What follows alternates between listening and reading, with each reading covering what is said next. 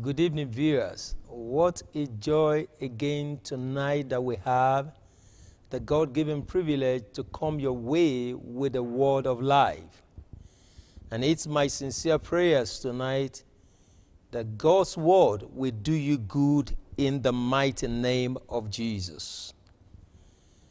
Today we shall be concluding a week of spiritual emphasis. And it's my prayers that on this third day of this week of emphasis, that according to the prophecy of Hosea the prophet, in chapter 6, verse number 1 down to 2, there shall be a raising up for you in the mighty name of Jesus. Shall we pray? Father, we thank you for tonight. Thank you for grace that has brought us thus far. From the first day to the second day, even to this last day of prayers and fasting. We pray that as we behold your face again tonight, our countenance shall be changed in the mighty name of Jesus. Grant us deeper understanding of your word. And let the light of the word shine in every dark area of our life. And let there be light in the name of Jesus. Thank you, mighty God. In Jesus' precious name. We have been looking at the subject of walking in dominion over sicknesses and diseases. And in the course of our teachings, we've been able to establish that behind every affliction of sickness and diseases, there is the wickedness of the devil at work. And as we saw in the case of Job in chapter 2 of the book of Job, verse 7, the Bible says, "So Satan went forth from the presence of the Lord and smote Job with painful boils from the sole of his feet unto his crown," that is, unto his head. Satan is the author, the architect of affliction, of diseases in the life of Job. It was not God. And so it is wherever you see evil, sicknesses, Satan is behind it. He perpetuates it. It's not the counsel of God. Satan rules in darkness. And the only way to overcome, to subdue him, to dominate him, is for you to walk in the light. That's what the Bible says in John chapter 1. You begin to read verse 4 down verse 5. Paraphrase. It says, "The light shineth in darkness, and the darkness comprehended it not." Darkness is the abode of the devil. It is where he operates from. It is where he sponsors his acts from.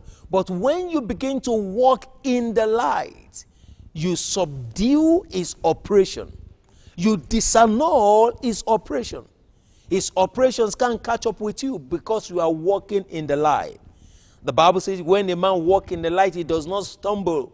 It's only those that walk in the dark that stumbles. So when you begin to walk in the light of God's word, you begin to walk in the path of victory.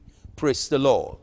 Now, is the spiritual understanding of this truth that you have, this revelation that you have, that transforms and heals and delivers a man. When you gain access to the truth of the word of God, it doesn't matter what the enemy is trying to do against your life.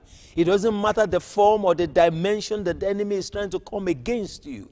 When you gain access to the truth of the word of God, which is the light that shines in the darkness, that the darkness cannot comprehend, you walk in dominion. Praise the Lord. Tonight, very briefly, we shall be looking in this concluding part C, of walking in dominion over sicknesses and diseases.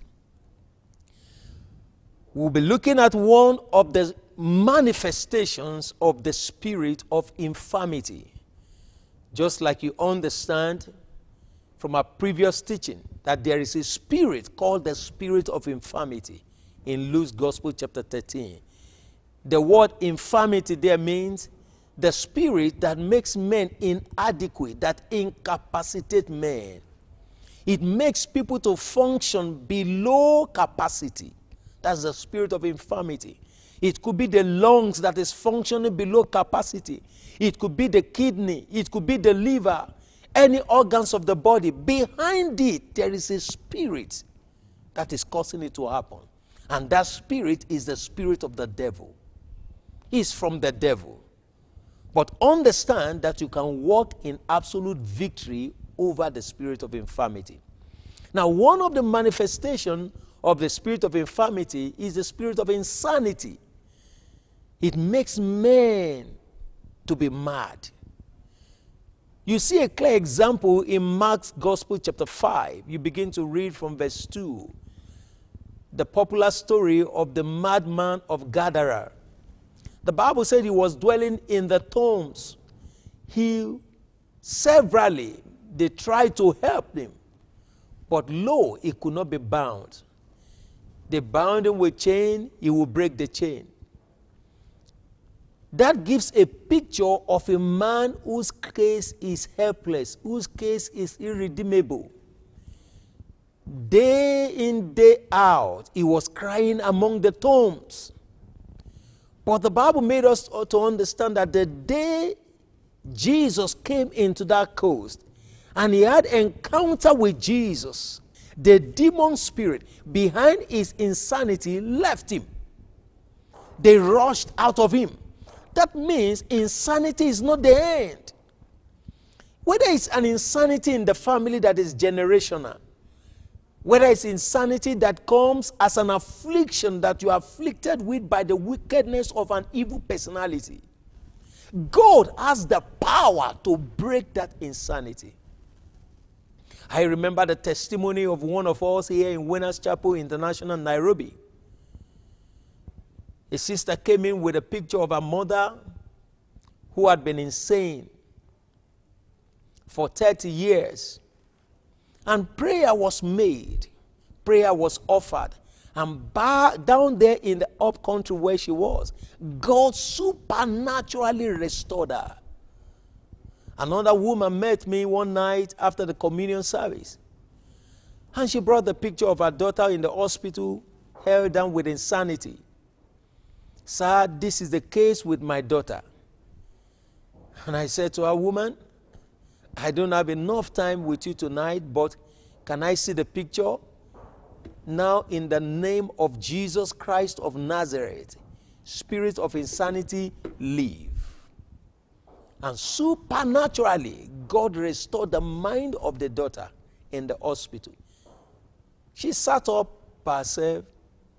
Her senses came back to her. She was healed and totally delivered.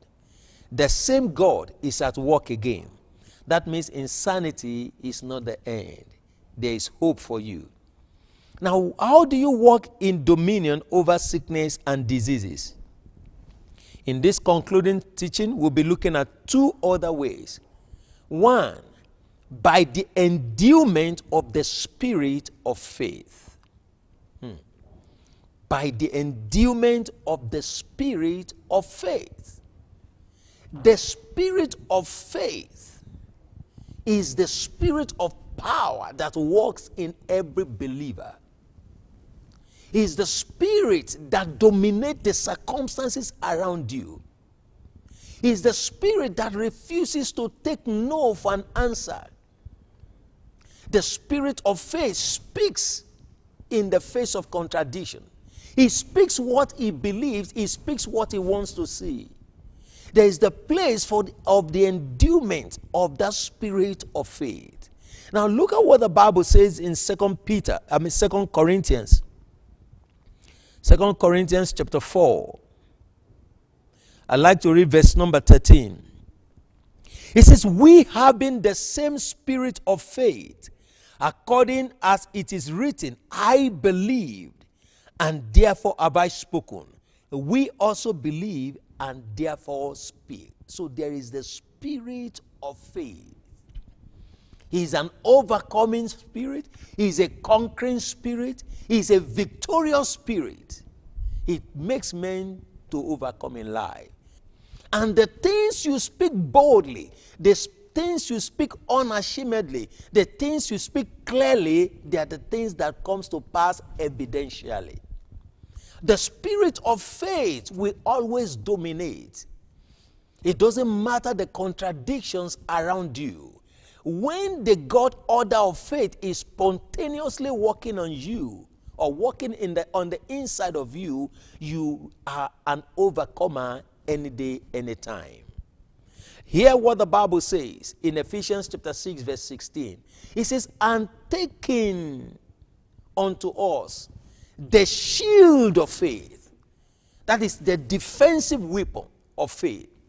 Faith is not only an offensive weapon, faith is also a defensive weapon. That means the enemy will attempt you. The enemy will challenge you. But when it comes with his attempt, when it comes with his challenge, he says, lift up the shield of faith and tell that situation, my case is different. The enemy will knock at your door. Will want to see whether it can come in with high blood pressure, with cancer, with pneumonia, even with coronavirus. But lift up the shield of faith and tell the devil, my case is different. My territory is a no-go area. There is the place of the shield of faith that helps you to be protected, to be secure, no matter what the arrows the enemy is throwing at you.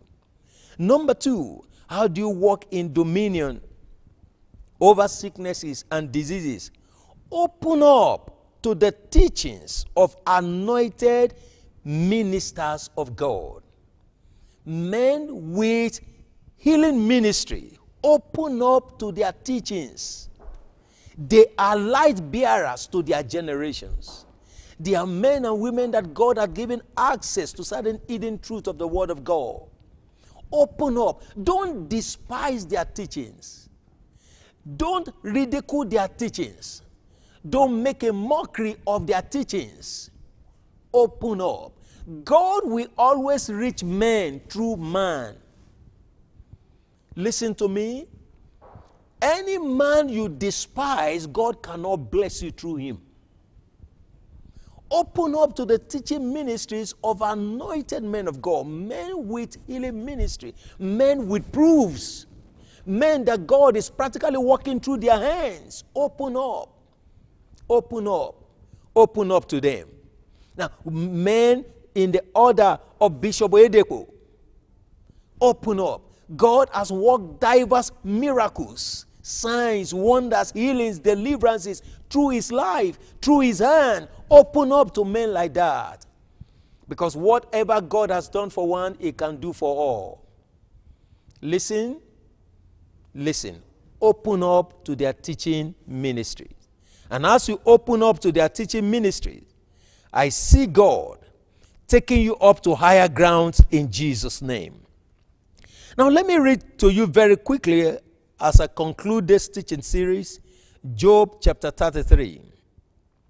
Job chapter 33 from verse number 19. This is the description of a man who is sick and afflicted, who is in pain, whose soul is drawing nigh to the grave.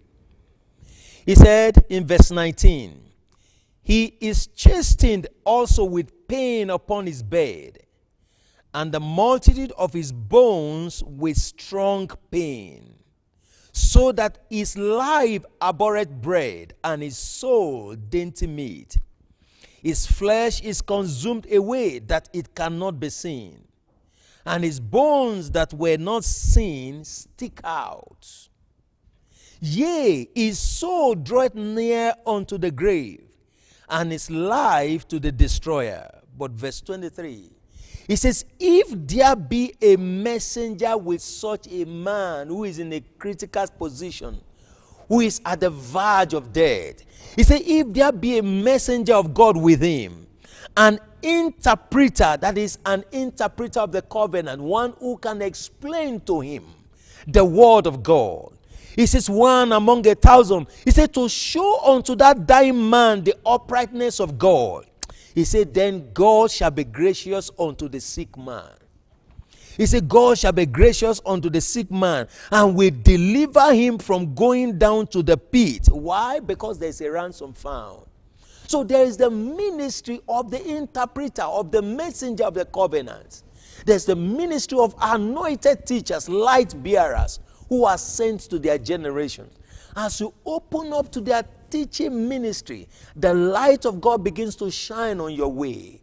The light of God begins to shine on your path. And as that light shines, you begin to walk in dominion.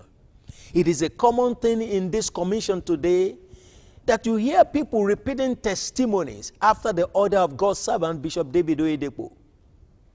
He said, according to him, he came back from one of his trips many years ago, and Mama Faith was pregnant.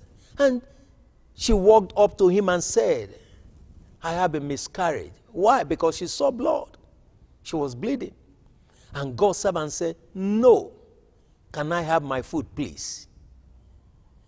And whatever was ordained program from the pit of hell to cause the miscarriage was supernaturally terminated. And we have seen that testimony repeated severally in several places among the Winners family. Why? Because we open up to that teaching ministry. And I believe God, as you receive God's word tonight, allow it to settle in your life, the same order of testimony shall be replicated in your life in Jesus' name. The Lord bless you. We can't close this transmission tonight without giving you an opportunity to be born again. In case you are there, you have not given your life to Jesus, would you bow down your heads and let me pray with you? Say after me, Father, in the name of Jesus, I come to you tonight just as I am, a sinner. And I ask that you forgive me my sins. Come into my life. Save me. Deliver me from the power of sin. Write my name in the book of life. Give me a new beginning. From today, I put my hands in your hand, that you be my Lord and my Savior. Thank you, mighty God. In Jesus' name. Praise God. You have just been saved by the confession of your mouth this night. And I see you walking in the reality of it until the great appearance of our Lord Jesus Christ. Be blessed in Jesus' name. Now, as we partake of the communion, I decree the presence of God to saturate that drink and that bread in the name of Jesus. Turn it into the very blood of Jesus and into his very flesh. And by it, receive your healing, receive your deliverance in the name of Jesus. Thank you, mighty God, in Jesus' name. Until we come your way again, remain blessed in Jesus' name. Amen.